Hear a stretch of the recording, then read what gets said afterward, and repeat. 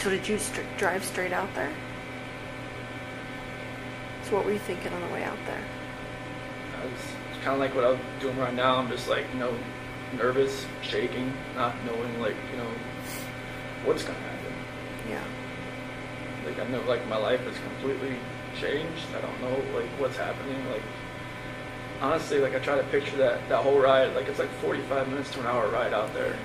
And it's just like, couldn't I have like saved my girl's life?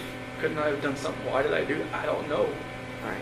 Like this is my flesh and blood. This is like what I wanted all my life, was to be a dad, just to have, kids, and they love me, they, all that, and it just nothing made sense. Right. Like the oil tank, nothing made sense. I'm just like, what the doing? Mm-hmm. So what happened when you got out there? I took Shanann out just to a place off to the site. Mm-hmm. And then What were the girls doing when you were doing that? just sent them back to the truck.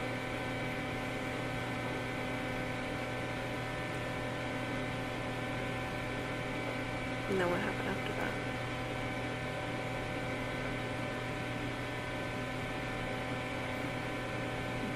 CC was first.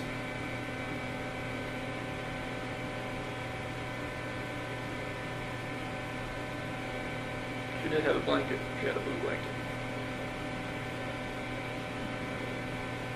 A Yankee blanket.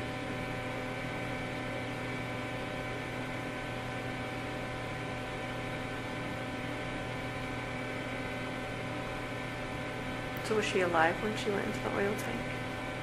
No? I put the blanket over her head. And that's how she passed. Couldn't breathe. I put the blanket over her head. I didn't want to. No.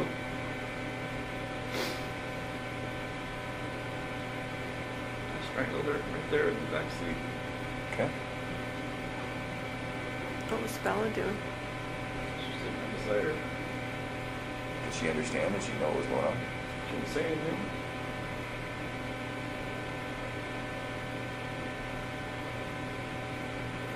And then the same for Bella?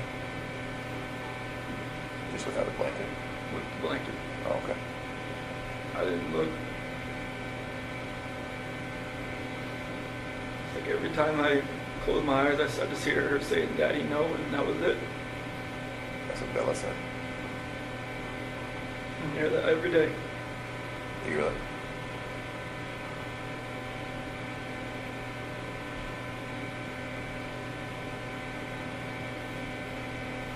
Sorry, man.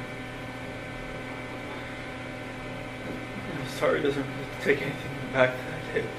I know.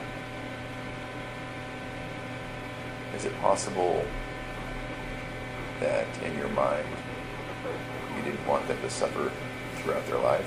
Was this like a mercy thing? I mean, you can say that like after the fact, but it was just like, I don't.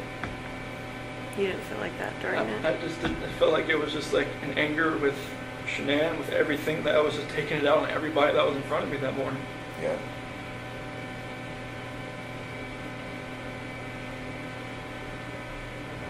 I mean, kids growing up without their parents, depending on what grandparents or whoever they grew up with, seemed to be fine. But it was just like, it was an anger thing. It was just like. And what were you so angry at Shanann about? Like if you could pinpoint it.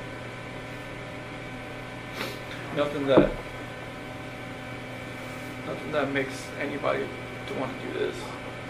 I mean, you could be angry at your spouse like your whole life, but you should never have done anything like this. You should never let it get to that point.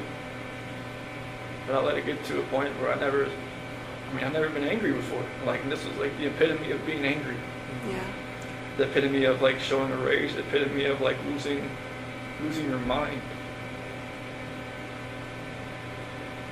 I mean, even like some people in here said, "Dude, like, the heck happened? He must have freaking snapped." And like, I just walk away. I'm just like, it's I don't see it in my mind how it could have, like, I look outside every day. I'm like, what could we be doing right now?